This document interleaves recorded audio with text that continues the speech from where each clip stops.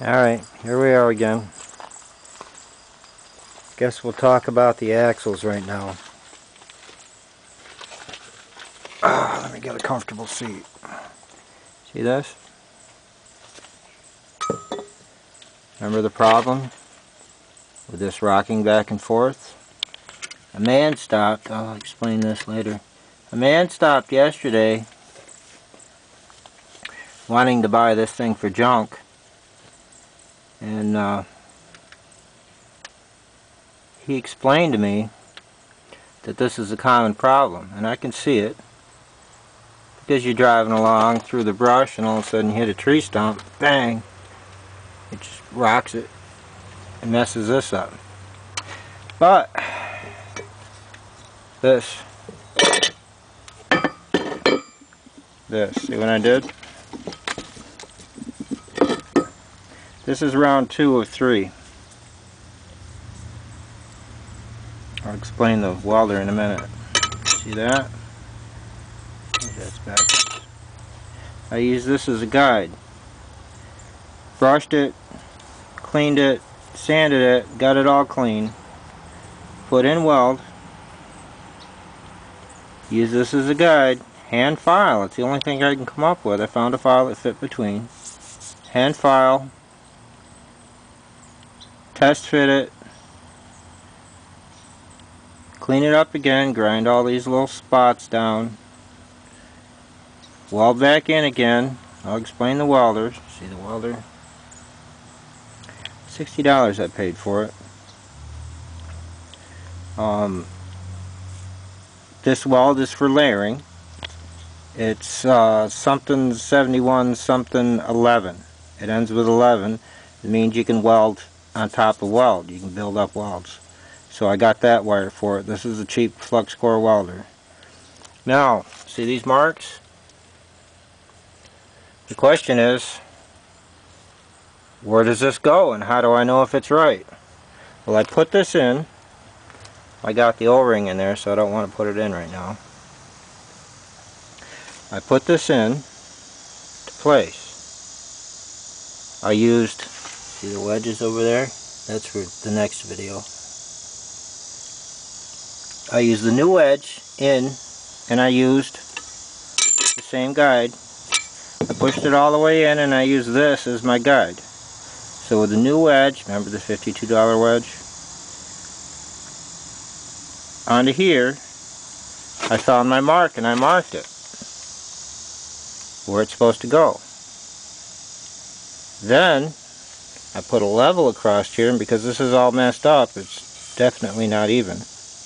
By the way, both of these on both sides are the same. They're interchangeable. I put a level across here and I wedged it till I found level. And I pulled the wedge out, slid it out to this position, reached my fingers in here to find it in my finger.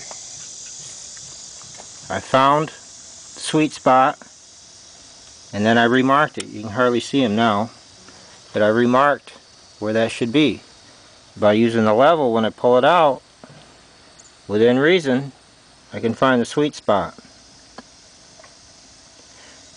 These marks told me where it's supposed to be by using this and a new wedge. Weld on, weld off. Weld on, weld off. That's 2. I got one more phase to do. I'll clean these out, grind these out with a little grinder. Now this is a very cheap welder. Remember the torches I used to break the bushing loose on my homemade shop press? I heated these up with the torches. I preheated this because it's a cheap garbage welder I used. I don't have any money. What can I say? If I had money, I'd have a $100,000 John Deere. Now the welder. This is a Century 80. It only has 2 switches, high-low, range. I've been using it on range, which I believe is the wire feed speed, 1, and on high. This thing, I thought I'd have to run a heavy cord on at least a 20 amp breaker, but I'm running it on a regular extension cord and it hasn't overheated yet. That's the wire feed flux core. First thing I did, I cut the old clamp off and put this one on. Because this is the flux core, this isn't negative, this is positive. And this end is negative. Alright. Now this welding wire, flux core again, because the polarity is reversed when you're using flux core.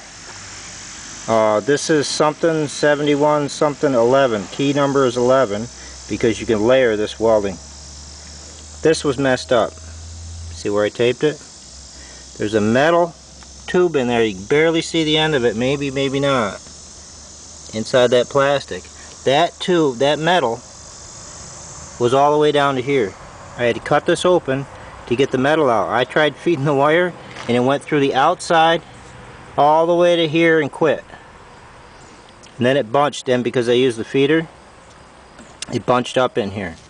Made a mess. I wasted probably 30 feet of this wire. Just to let you know, if you buy one of these junk ones used, because I don't have any money, I paid 60 bucks, I overpaid. Make sure you see the metal there and you're feeding the wire through the metal, not through the outside edge. But it's cheap. It says max 2 high. It's not made for what I'm using it for, but it's all I got. So that's what I did over there.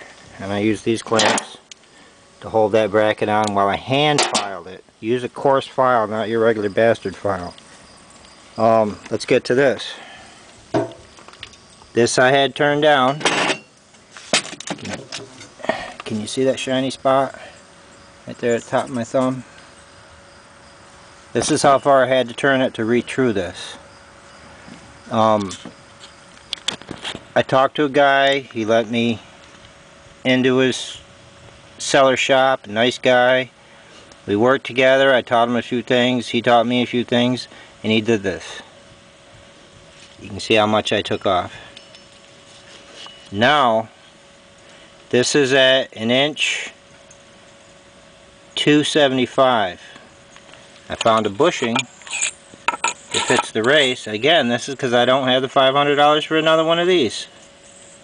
Because that cost me an extra $500. So that fits there. This will be pressed back into the final drive. But now I have to turn this another 25 thousandths down and hope this doesn't break off sooner or later to make that fit, and the guy won't call me back. Alright, this is the felt washer I was talking about before in the other videos. That goes right here. See at the top of my fingernail? Right there.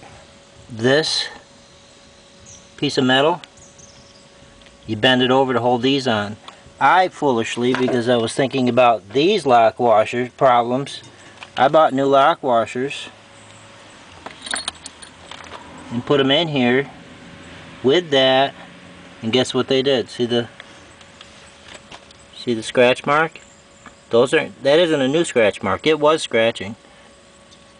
But then I put 4 bolts in and realized my problem, because you can't get, see that? You got to turn this, which is a problem. Which is a problem when you're you can't get that in there. You can only use an open-end wrench. Strange, and this happens to be 7/8. So you got to turn this when you're mounting this back on.